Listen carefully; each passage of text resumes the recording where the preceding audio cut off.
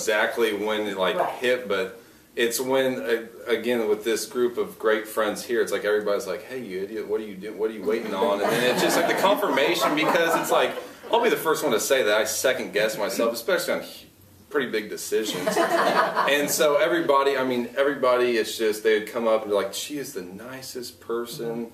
And and when you see how Claire is so loving to, especially like Julie's kids and stuff like that, where it's just like, she is a very selfless person, even in times like the last couple of months when it's not been fun. She's always looking out for other people, and I think there wasn't a time where like the light bulb, like, oh yeah, wow, like no offense, but it was. I think it's just like an over time where she just became like a part of the family, and we didn't think about doing anything without her, and yeah. So you better have a better story.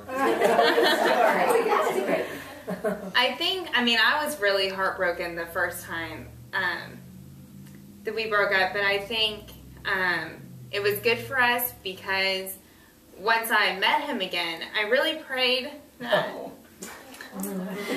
if he were to come back into my life again, then I would really know. And Kleenex. Yeah, but him asking me to go to church and me seeing that side of him, because in college I didn't see that side of him. And, I knew he was a Christian, but I didn't know. I did Big Brothers Big Sisters. I helped out with the kids with special needs.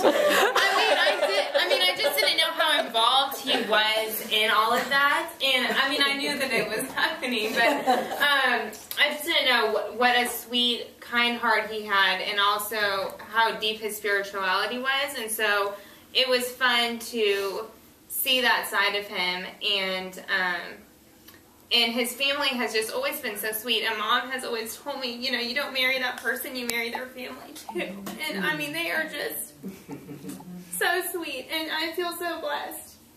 So sorry. That's perfect. That's perfect.